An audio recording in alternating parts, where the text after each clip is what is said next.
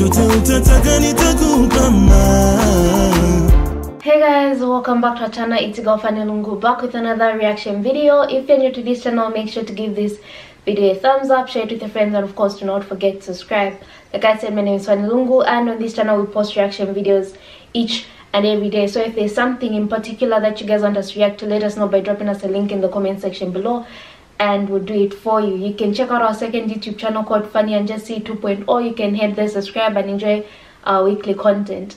We've got a podcast called Diving In with Fanny&jessy, and you guys can head there and enjoy our amazing conversations. You can find us on iTunes, Spotify, Podbean, this channel, or the second YouTube channel for the visual. And we've got a Patreon. You guys can feel free to become members, and we'll appreciate. A big shout out to everyone that has subscribed to our channel so far. Thank you for subscribing, thank you for liking, thank you for sharing, commenting, everything that you guys are doing. We're very grateful. So today I'm going to be reacting to the Army of Satan part 12, music industry, Illuminati agenda. So without wasting any time, by the way, I hope you guys are doing alright, and may you stay blessed. So without wasting time, let's get into the video.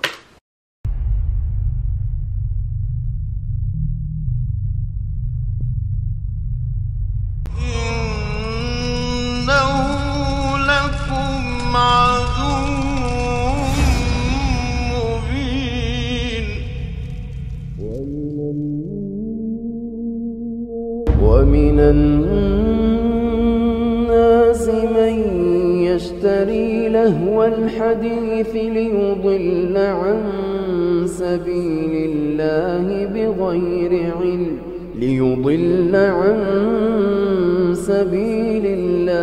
بغير علم ويتخذها هزوا أولئك لهم عذاب مهين وإذا تتلى عليه آياتنا ولى مستكبرا كأن لم يسمعها كأن في أذنيه وقرا فبشره بعذاب أليم. Everybody likes music. Everybody enjoys music. Everybody enjoys singing and dancing and being cheerful. So why would someone say it's haram? It's very simple. To know the ruling over something, we have to go back to the Quran and Muslim. We are Muslims. We have to go back to the Quran and to the Sunnah. Do we get our religion from out of the Quran and Sunnah? No. If you go to the Sunnah, the most authentic book for Muslims, any Muslim Sunni, you would ask him, he would say Sahih al-Bukhari. This is the most authentic book on earth after the Quran. And in Sahih al-Bukhari, the Prophet ﷺ tells us that there will be people of my ummah making haram things halal, and they would make adultery, fornication, they would make silk, they would make consuming intoxicants, khamr, and music instruments halal. Four things. The Prophet ﷺ told us that there will come people who would make these haram things halal. So the Prophet is the one who told us that music is haram, and the evidence behind it is overwhelming. There is no scholar on earth, Muslim scholar, that allows you to listen to Beyonce and Madonna and Michael Jackson and those. That is completely out, because number one, it's dirty, it's filthy, the lyrics are horrible, terrible. They encourage you to move your body and to shake your thing, as they say. May Allah forgive us, really. You move your body, you are sexually hyped up. So it's a dirty industry. Ask those who are in it. It's filthy. When you hear about music, you hear about how to attract the opposite sex, and it's all about love and all about, you know, your emotions. And so at home you're not happy. When you go to work, you see someone you're working with and you're busy thinking, ooh, the music fits exactly here, and so on. Things are happening. People are tampering with our minds. The power that music has on humans' mind has been well documented for thousands of years. Hundreds of scientific studies have proven that music can have a profound effect on human emotions, sensory perceptions, and behavior. In 1839, Heinrich Wilhelm Dove made a fascinating audio discovery when he uncovered this strange phenomenon of binaural beats, which are special frequencies within music that affect how brainwaves behave and consequently our mood. A more recent study in 2012 by psychologist Annette Schirmer uncovered that our perception of the external world can be directly affected by musical rhythm, because our brainwaves become in sync with auditory beats. What's most intriguing about this study is that Schirmer realized that when people move in synchrony, they are more likely to perceive the world in synchrony. This means that our mental process can be altered simply by using music to manipulate brainwave oscillations.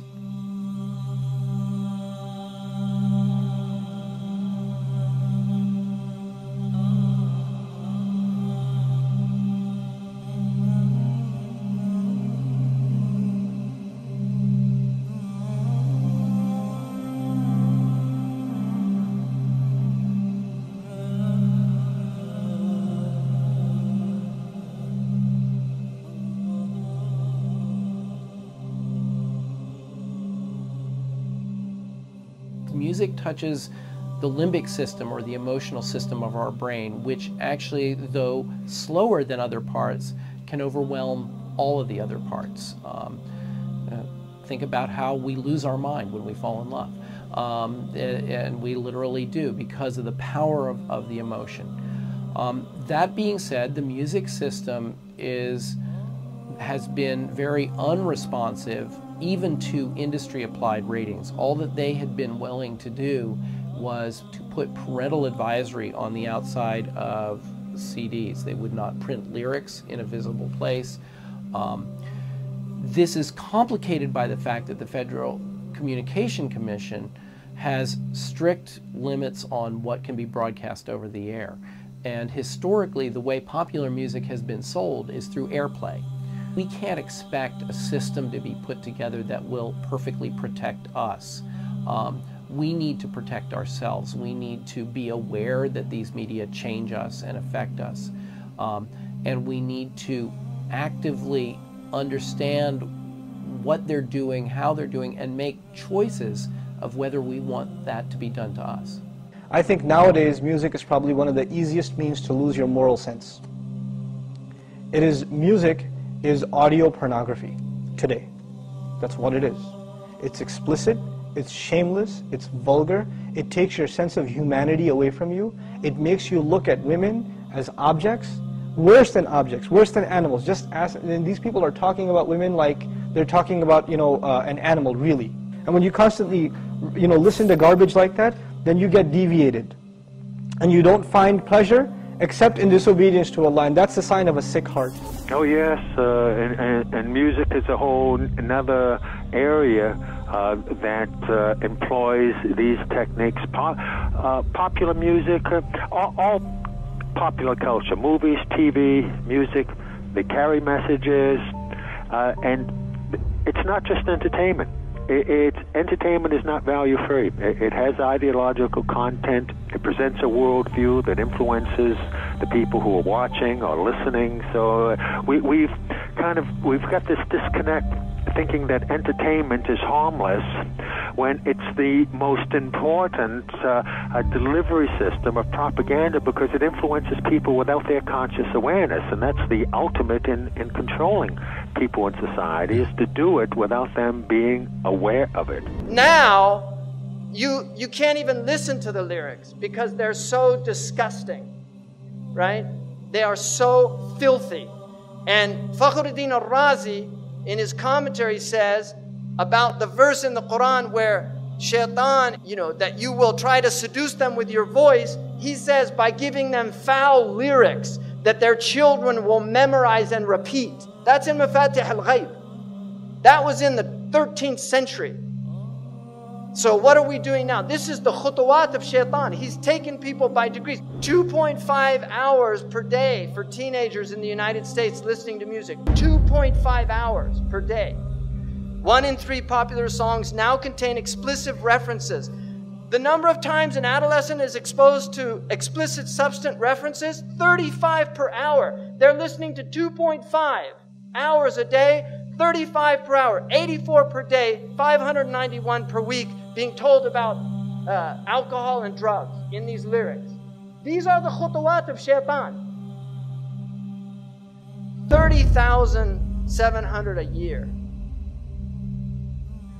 References to drug or alcohol in songs. Pop, 9%. Rock, 14%. Hip-hop, R&B hip-hop, 20%. Country, 36%. Rap, 77%. And we've got all these kids listening to rap. This is what they worship, these Satanists, Baphomet. If you notice, he's androgynous, so it's a male-female mixture. Also making these signs. You see the signs he's making using this sign because 11 is the devil's number. Because 11 is 1 beside 1. In their numerology, they use 11 a lot, and they like multiples of 11. 11, 22, 33, 66. They like these multiples. In their magic, they know the secrets of numbers, and so they use numbers. The Prophet ﷺ, when they used magic on him, they blew on 11 knots. 11 uqda. And this is why the Mu'awwidhatayn has 11 ayahs, because it protects against their magic. So this is real stuff, people. I'm not making this up. This is real stuff. You can see Madonna imitating here Baphomet, right? Because she's one of them, and she's a numerologist. She is a numerologist. She practices numerology. Lady Gaga's got tens of millions of followers. So the devil has plenty of followers on Twitter. Now this man over here, LaVey, started the Church of Satan. He wrote a satanic Bible, and he explained that that symbol that they're all doing, that symbol, he said, was a curse symbol of devils. That's the way they put curses on people. And you've got people at rock concerts, they're all doing it, thinking it's cool. Marilyn Manson was a follower of Anton LaVey. He has tens of thousands of people go to his rock concerts. He has them openly denounce God.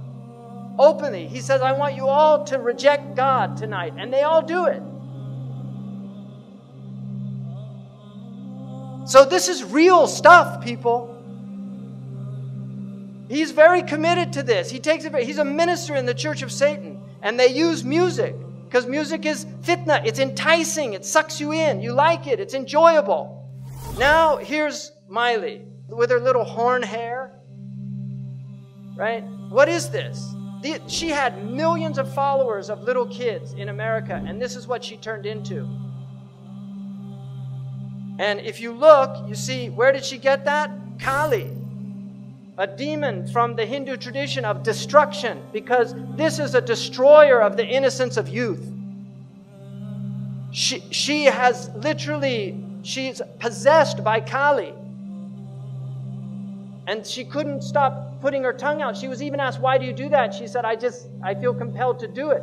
Because this is who's really moving things around, Kali, a demon. If you notice, they use also backwards. It's haram to recite the Quran backwards. This is well known because in magic, they recite things backwards. Aleister Crowley taught them to learn how to talk backwards. John Lennon actually knew how to speak backwards. There's recordings of him speaking backwards. And they do backmasking on their albums where they actually play things in reverse. Led Zeppelin, followers of Aleister Crowley, did this on one of their albums. So you're getting literally magical messages. I think that we all, as artists, because we're highly sensitive people, and this machine around us, this so-called music industry, is such a demonic thing. It sacrifices people's lives and their essences. The number one problem in Hollywood was and is and always will be pedophilia. That's the biggest problem for children in this industry. The casting couch even applies to children. Oh yeah. Not in the same way. It's all done under the radar. Nobody talks about pedophilia. It's the big secret. And it's widespread? Oh yeah. Now, but didn't you release a CD like almost 10 years ago? Yeah, I mean, I released a gospel record when I was 15 because I grew up in, a household where all I ever did was listen to gospel music, and my parents are both traveling ministers, and so I kind of sang about, what was going on in my life at 15, and that's how I got introduced to the music industry. Because I swear I wanted to be like the Amy Grant of music. Yeah. But it didn't work out, and so I sold my soul to the devil. I sold my soul to the devil. I know it's a crappy deal.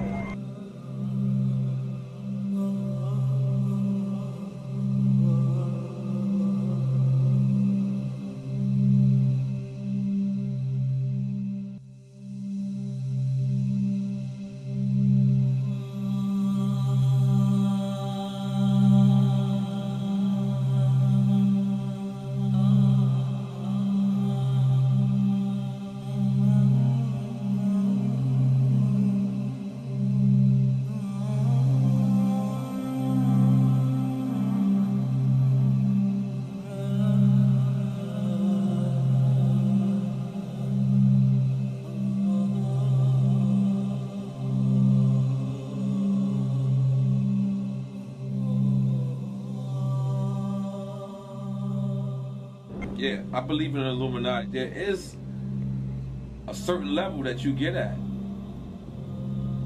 that you can't go no further unless you're aware of certain things. And I'll leave it at that. You know what I'm saying? There's a certain level that you get to, that there's a door that you have to walk through. And it's on you to walk through that door. And once you walk through that door, it's no coming. If your ultimate goal is to be famous, then you're gonna do a lot to get there, like sign your name in blood in a contract with the devil. Like you're gonna end up on a one-way street and it's going nowhere. Like that's just the truth. I've seen so many people like forsake their moral code and their value systems just for a little bit of fame, and it's not worth it at the end of the day. It's really not worth it. I swear to Lucifer. I swear to Lucifer.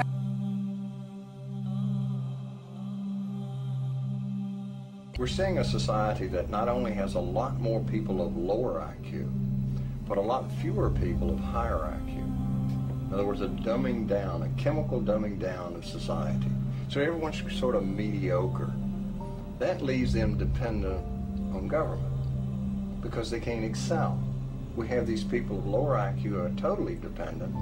Then we have this mass of people who are going to believe anything they're told because they can't really think clearly. And very few people of very high IQ who have good cognitive function who can figure this all out. And that's what they want. So, you know, you can kind of piece it together as to why they are so insistent in spending so many hundreds of millions of dollars of propaganda money to dumb down society. Now you see in the West, people listen to music all the time. They're always plugged in. They get in their car, they turn on the music. They walk, they put in their earphones and they listen to their music, and people have long playlists. They spend a lot of money on these things, and so they're lost. They don't have free time to think anymore because their lives are filled with sound. So the demons have immense tools that they've never had before, and they're using them very effectively.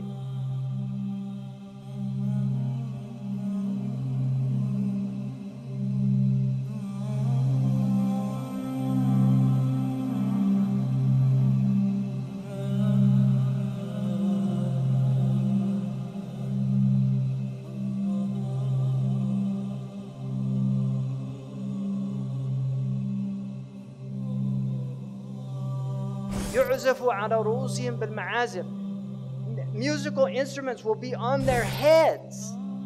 How did he know about that? That's what it says. I didn't make that up. It says they'll have ma'azif, ala ru'usihim ma'azif. On their heads are musical instruments. Who would have known what that meant at the time of our Prophet ﷺ? But now we see it, all these people everywhere. Your mind is filled with their thoughts.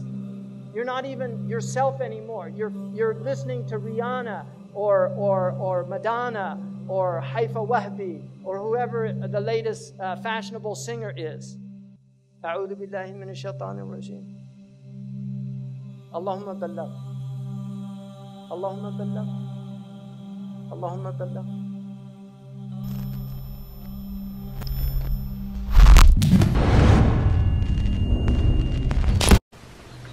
I was so glued to this, it didn't even feel like this was 18 minutes long. This made my body shiver. I mean, I really love videos that go straight to the point without beating about the bush. And it's really funny that people actually say that I sold my soul to the devil, whatever the case is. That's just insane. Very, very insane.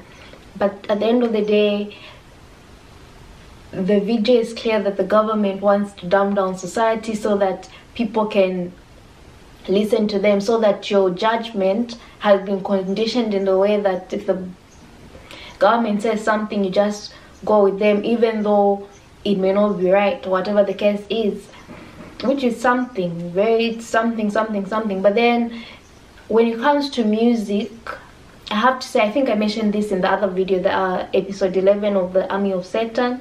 When it comes to music, it's just not music and other things as well. It's all about the frequency of how these things are being released there. It's the frequency that affects us, that affects our thinking, or whatever it affects in our bodies, but it is the frequency that's destroying us, whatever the case is.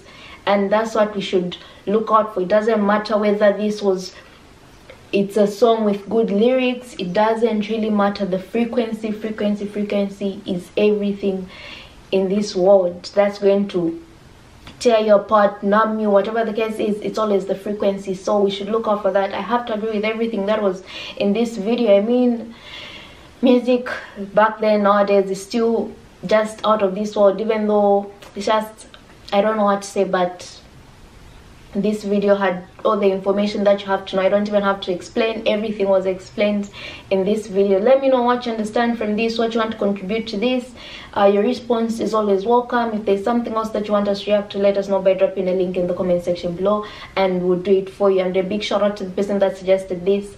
Make sure to give this video a thumbs up, share it with your friends, and of course do not forget to subscribe, and I'll see you in my next reaction video.